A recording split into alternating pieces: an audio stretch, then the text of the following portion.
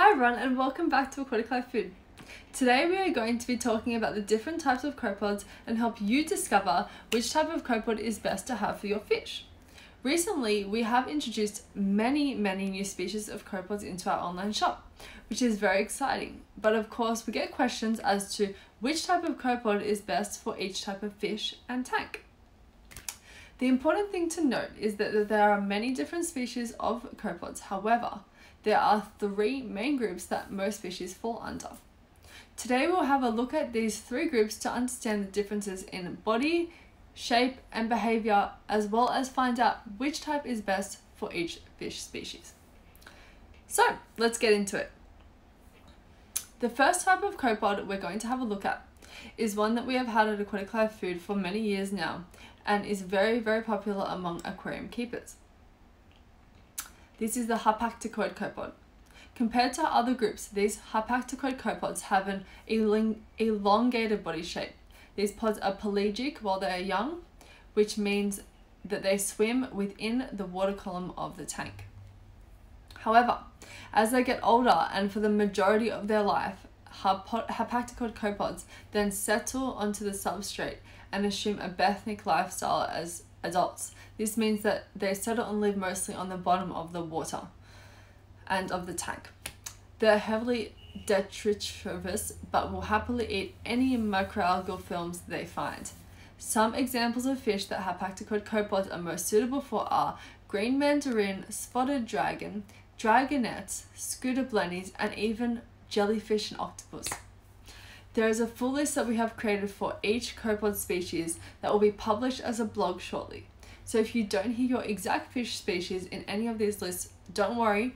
Stay tuned on our blog page and socials and the full list will be published shortly.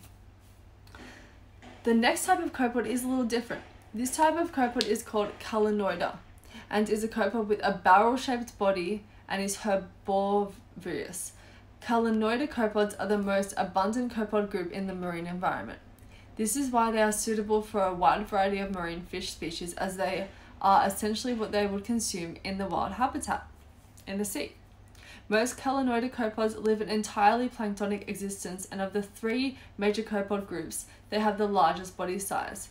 They live a pelagic life and internationally they are used as a high quality feed for larval and juvenile fish. They also swim with a very jerky movement that is attractive for young fish. Some examples of fish that Calanoid copepods are suitable for are pipefish, dwarf seahorses, angelfish, firefish, and a lot of coral species including LPS, chili, and lace. Finally, the third type of copepod, the cyclopoid copepod, has a barrel-shaped body with a rugged tail that has distinguished from other copepods by their very large and well-developed first antennae. Cyclopods are truly omnivores and they actually consume the bacterial plankton from the water column. Some examples of fish for these are butterfly fish, angelfish, porcelain crabs, and many coral species. Obviously, we have not included every species in these lists or even the one that we published. However, if you would like to know what copepod species is best for your fish, feel free to send us an email or message on our website and we will let you know. Thank you for the time today to learn about these different types of copepods. And as mentioned, we look forward to sharing the full blog article with this full list of fish in our next blog post. So please remember to like this video, give it a thumbs up if you found it helpful, and subscribe to our channel if you haven't already.